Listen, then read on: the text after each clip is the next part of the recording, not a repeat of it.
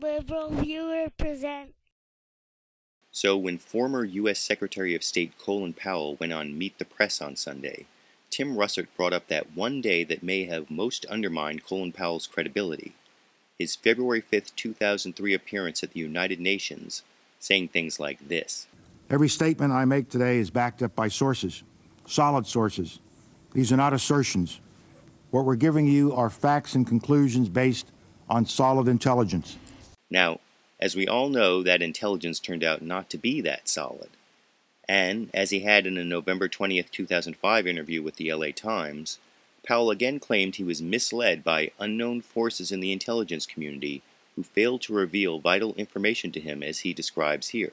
I cannot tell you why within the intelligence community the people who had put out burn notices, meaning don't trust this source, those burn notices never rose to the right level. And one of the things I'm most irate about is that I have reason to believe in the CIA, the nights we were out there till midnight every night, putting this presentation together and trying to make it airtight.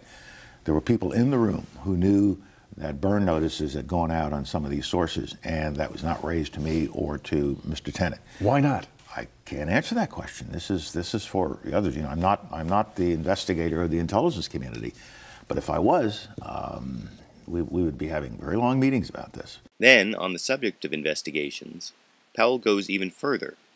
That may be because, up until this year, the Bush administration and the Republican Congress did everything they could to split up the intelligence investigations so that they never reached the subject of how the intelligence was used before the invasion of Iraq.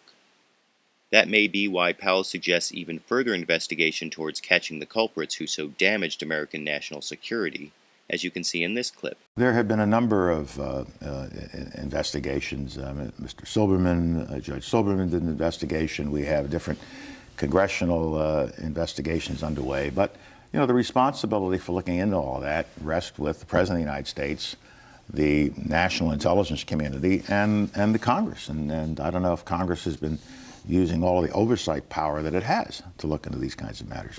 So what do you think? Is it finally time to do a real investigation of the manipulation of U.S. intelligence in the lead-up to the U.S. invasion of Iraq?